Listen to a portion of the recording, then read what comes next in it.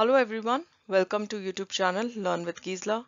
In this video of cubes and cube roots part 2, we are going to learn what are cube roots, how to find cube roots by prime factorization method, and also to find the smallest number by which the given number should be multiplied or divided to get a perfect cube number. So let's start. Now in previous video we have already learned that the cube of a number is the product that we get when that number is multiplied by itself 3 times. So let's say a is multiplied 3 times, so we get a cube. Similarly, if we take 4 and multiply it 3 times, we get 4 cube, which is 64. So but what is cube roots? We can say cube root of 64 is 4. Similarly, if we multiply 5 3 times, we get 5 cube, that is 125. Cube root of 125 is 5. Now 12 cube is 1728. Therefore we can say cube root of 1728 is 12. Now this symbol denotes the cube root. So in symbolic form, if we use the symbol, we say cube root of 64 is 4, cube root of 125 is 5, cube root of 1728 is 12. Similarly, we can take a negative integer also. Cube root of minus 343 is minus 7. Cube root of minus 1000 is minus 10. Cube root of minus 2197 is minus 13. Right? Now let us study how to find cube root of a given number by prime factorization method. Let us take a number 74,088 and we have to find its cube root by prime factorization. So first of all, we shall find all the factors by prime factorization method. So we got 2 into 2 into 2, 3 into 3 into 3, and 7 into 7 into 7. So basically we can see over here, we can form triplets of 2, 3 and 7. So we can say it is equal to 2 cube into 3 cube into 7 cube. So further, cube root of 74,088 is cube root of 2 cube into 3 cube into 7 cube. Now take out one factor from each triplet. So we shall get 2 into 3 into 7, which is equal to 42. So we can say cube root of 74,088 is 42. Now suppose I put a minus sign in front of it and I make a negative integer. I have to find the cube root of minus 74,088. So just keep the minus sign outside because cube root of negative number is also negative. So just keep a negative sign in the front. And now cube root of 74,088 is equal to 2 cube into 3 cube into 7 cube, which is equal to minus 2 into 3 into 7, which is equal to minus 42. So we can say cube root of minus 74,088 is minus 42. You just have to put minus sign in front because cube root of negative integer is also negative, right? Now let us study the first case where we have to find the smallest number by which the given number should be multiplied to get a perfect cube number. So let's start with the question.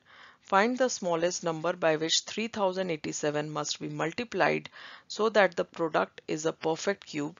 Also find the cube root of the number so obtained.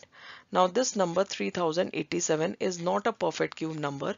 We have to find a smallest number with which it will be multiplied to get a product which is a perfect cube number. And after getting that perfect cube number, we also have to find the cube root of that number.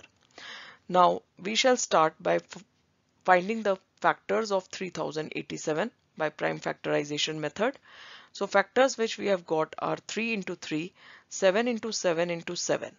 Now factors of 7 are in triplets, whereas factors of 3 are in pairs. We are falling short of one more 3 to get a triplet. So we can say we observe that the prime factor 3 does not form a triplet.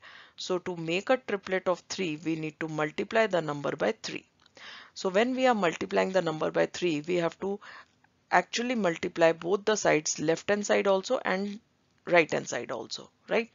So 3087 multiplied by 3, we get 9261, and further 3 into 3 into 3. Now we can form the triplets of 3. So 3 cube into 7 cube. So now it's a perfect cube number. 9261 is a perfect cube number. And now they have in the question also asked us to find the cube root of the number so obtained. So we shall say cube root of 9261 is cube root of 3 cube into 7 cube, which is 3 into 7, which is equal to 21. So cube root of 9261 is 21, right? Now let us study case 2, where we have to find the smallest number by which the given number should be divided to make it a perfect cube. That means the given number is not a perfect cube, and to make it a perfect cube we have to divide it by some smallest number. So let us start with the question. Find the smallest number by which 3087 must be divided so that the quotient is a perfect cube. Also find the cube root of the number so obtained. Now I have taken the same number which I took in case 1. I have to find the smallest number by which it should be divided so that the quotient is a perfect cube, and also after getting that perfect cube I have to find its cube root, right? So I will start by finding the prime factors of 3087, and I will get the prime factors by prime factorization method. I will get 3 into 3, 7 into 7 into 7. Now clearly 7 is in the form of a triplet, and 3 we are falling short of one factor. It is in pair. So we observed that the prime factors of 3 does not form a triplet. We need to divide the number by 3 into 3, that is 9, to get a perfect cube number. That means 3 into 3 is extra over here. If we divide the given number by 3 into 3, that is 9, we will get a perfect cube number, right? So 3087 is divided by 3 into 3, that is 9. So actually we are cancelling out these 3 into 3 and we are left with 7 cube. On the left hand side we are 3087 divided by 9, we will get 343, and on the right hand side 3 and 3 will get cancelled and we are getting 7 cube. So we can say 343 is a perfect cube number, right? Now cube root of 343 is cube root of 7 cube, that is 7, right? So since it's a perfect cube number, we can also find its cube root, and cube root of it is 7, right?